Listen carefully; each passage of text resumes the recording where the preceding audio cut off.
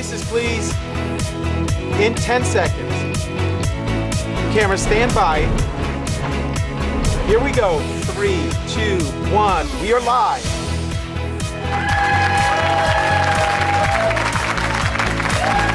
Housewives drama. Has Real Housewives of New York City star Aviva Drescher been kicked off the hit reality show? Well, you're about to find out because she's here breaking her silence and setting the rumors straight once and for all.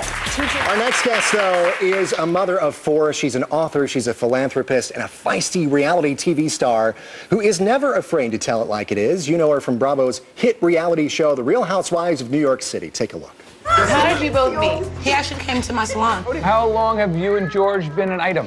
About 2.5 years.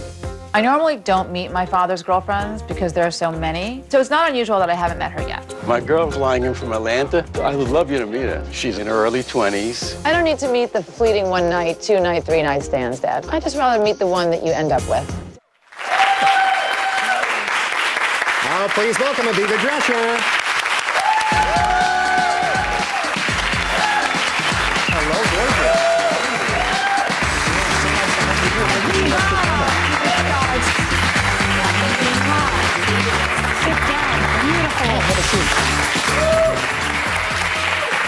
Okay, so I got to ask you about this right off the bat here. Yeah. Your dad dating like a 25-year-old? Right. How do you feel about that? Well, it's not my first choice. But you know, he's happy and they're in love. They're just coming back from Europe tonight, and she's a consenting adult. And you know, my kids love her. And you know what? You know what my cousin Fran Drescher says? Love is love. Absolutely. You know, love is love. Right. Age just a number. Age is just a number. You know? And if he's happy, everybody else should be happy for him. And she's lovely. You'll see. She's lovely. Yeah. But I want to know, like, what your father has, like, 3 must-haves when dating a woman. What do you think those 3 are? Ooh, I would say young, and young. I love it. Well, and in the end, like you said, as long as he's happy, you know, because that's really all that matters. Now, we've got to get to this, though. I know fans of the show, fans of Real Housewives of New York City are wondering this. Rumors are spreading that you're actually kind of slowly leaving the show. They took you out of the open for the show, even. Are there any truth to these rumors? You know, no one knows about the next year until after the reunion. It's kind of like Survivor, as well as Reality Housewives. And no, I couldn't go to the Berkshires because I had to visit 2 of my children in sleepaway camp, and my children come first. Yay! And so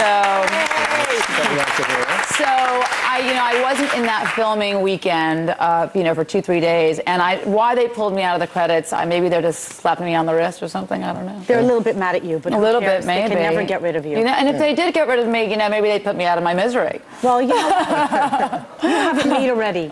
Beautiful husband, beautiful children, blended family. I'm a fan of yours. So thank you. If they're smart, you're staying for good. Oh, thank you so much. Thank you. It's so sweet. And speaking of all of your success, you have a memoir, of course, now called Leggy Blonde, which is a wonderful, wonderful title, especially given your situation, because you actually write in the book about the experience of, as I believe you were like 6 years old, losing a leg in a conveyor belt. Yes. What kind of an impact did that have on your life, and why did you think it was important to share that particular experience with the world? Well, I felt it was important to share my experience because I'm very well adapted to it at this point, and I wanted to give people hope. Not only those who are missing limbs, but anybody with a physical or emotional challenge. I wanted to offer hope to people on a grand scale. And you know, I've made a lot of mistakes in my life. I think we all have. We learn from them. They make us stronger. And I also wanted to hopefully help people avoid some of the same mistakes that I've made in my life through the book. So I think it offers that. And the impact of losing my leg at 6 years old was tremendous, in both positive and negative ways. Right. You know, these tragic events have silver linings. Totally. I can only imagine all that you have been through and the strength that has, I think, brought out in you. It's evident, and that's, I just think you've got an amazing story, and it's great to see that you're sharing that. And we also, and there's sort of someone with kind of a similar story who was making headlines here recently as a finalist on Dancing with the Stars, Amy Purdy, who's a Paralympian, of course, and she made it all the way, as I said, to the finals. She was in the top 3. I think she was just amazing on the show. What were your thoughts about her and her performance? Well, I think she's incredible, and I was so proud that she was there as a double amputee doing this. I mean, you know, I had tingles on my arms. By the same token, I was thinking to myself, you know what? It's kind of normal because amputees can do everything that two-legged people can do. So on one hand, I was so happy and proud of her and elated, but on the other hand, I was like, you know what? No big deal. You know, anyone, you know, we can do it. Life goes on, and having said that, you have one of the most beautiful bodies. Oh, thank you. And you recently bared your. She recently bared her body in a bikini.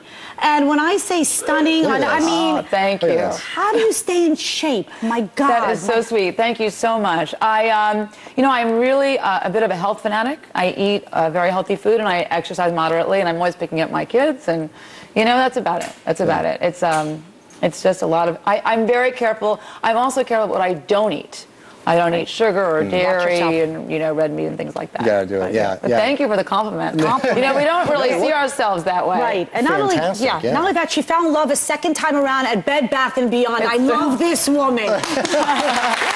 Thank you. Yes, it's true. Our kids were playing together, and we met, and that was it. Down the aisles. I love your story. It's very similar to mine, but the fact that you, to me, are a survivor. Oh, thank you. You were faced with a challenge. You put it to the side, and you move forward. That's all I say. That's exactly it. Just moving forward, and, you know, not dwelling. Well, and speaking of moving forward, I know that now you have come out with something called Tranquil Day. It's a health formula. We've actually got a nice canister of it here. And it's actually in these smoothies that we have here on the desk, which I'm all about. So tell us a little bit about the product and kind of what the benefits of it are. So I used to be a real nervous Nelly, and if you watch the show, you know that. And it really, in all seriousness, it was a sort of a post-traumatic stress disorder situation, you know, caused by a childhood accident. And in combination with, you know, exercise and eating well and meditation, I developed this product. It's called Tranquil Day, and it has calcium, magnesium, potassium, and vitamin D in it. And it really chills you out in a natural, healthy way. So you get, and it helps you sleep. So you get everything. I know. I'm excited because my husband with my ADD is loving you right now because this is delicious. It's great. You can put it in anything, and it's also very, very healthy for you. Wow. The vitamin D prevents illness, and Americans are all known to be deficient in magnesium, and it has tons of it in it. And it really calms you down. So if you're taking medication which makes you sleepy and has side effects for anxiety, this is something that can replace that. I love it. And especially if you're pregnant and you can't take the medication, you can take this. So it's great. I love it. And this is something that I need in my life right now, I know. And we don't want our audience to be left out as well, because we have some of these nice smoothies with the Tranquil Day for you to taste as well. So come on out, everybody. Let's get a nice little taste of it here. Delicious. It is delicious.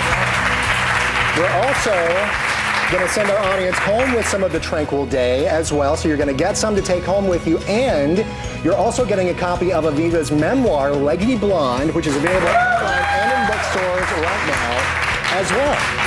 So yeah, see, the audience is all about it. Thank you so much, Aviva Drescher, for being here. Thank you so much. Wonderful for me to meet you and hear more about your story. It's amazing. Thank you. Nice to meet you both. Thanks for having me. All right, remember to tune in as well, 9 p.m. on Tuesdays on Bravo to catch her on The Real Housewives of New York City as well. Hopefully, you know, more and more often in the future as well. Coming up next, should women ever make the first move? Well, Siggy's here, so we're going to ask the expert. Coming up next, she's got the answer to that question and many more. She's solving your toughest love problems next. Stay with us.